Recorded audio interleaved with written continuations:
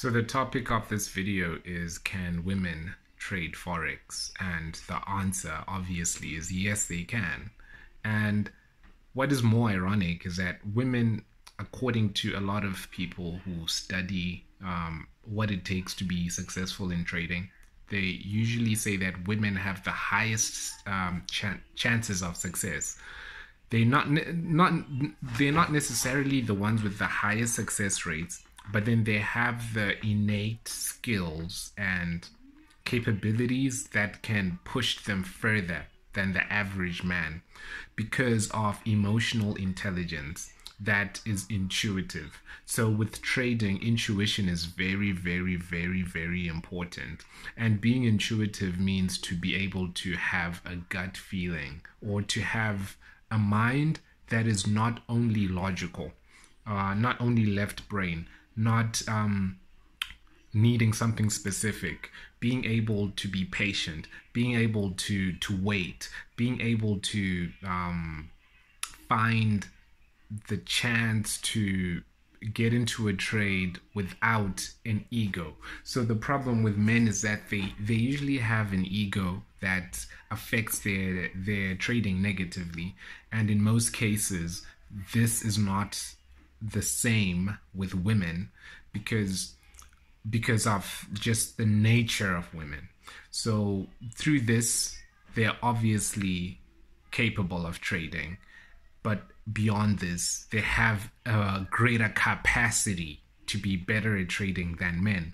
Right now, the person who runs the Soros Fund is a woman. There are more women trading. So this is just a preview of what the statistics show when it comes to trading and women. So just stay tuned. This from Daily Forex, and you can check this out on their website or you can just Google it. But it says that according to research, women only represent 12.4% of all traders. So that's a very, very small number, while men are 80%, 86.7% of all traders. So 12 and 86 point 84.6, 86.7 and 12.4. So these numbers are very they're not matching because men are usually the ones who are trading. So women can trade, but it's just that very few women are trading. And it doesn't mean that if you're a woman you can't trade. It just means that if you want to trade, you're going to be in the minority. But through being in the minority, it does not mean that you're not going to make the majority of the money. So what women can contribute is actually more than what men can contribute in terms of their emotional discipline, because they're usually supposed to multitask. Naturally, a woman is going to have so many roles within a household, as a wife, as a mother, as this and as that. A man is just going to be the provider, and usually men want to make money, so they get into Forex with this idea or ambition or this ego of wanting to make money.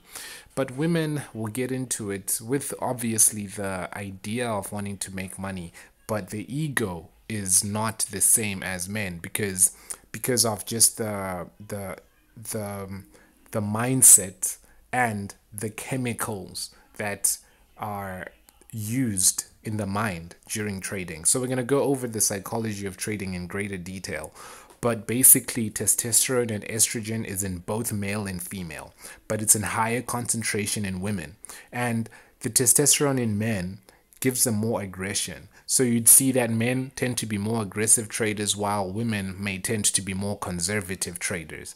Men may tend to be more risky, and women may tend to be more risk averse, which is better in the long term. So when it comes to trading, definitely anyone can trade, women especially, and I would actually encourage more women to trade if that's if that's a possibility, but it does take a lot of time and effort and energy, which a lot of women do not have because, as I said, they have a lot of roles. So yeah, So I salute women, and I think they're underrepresented. I think in the current financial industry, about 1 or less percentage of them are within this industry, but they have a spot. And if they were to set, if these numbers were reversed, if there were 86% of women trading, there would be more successful traders.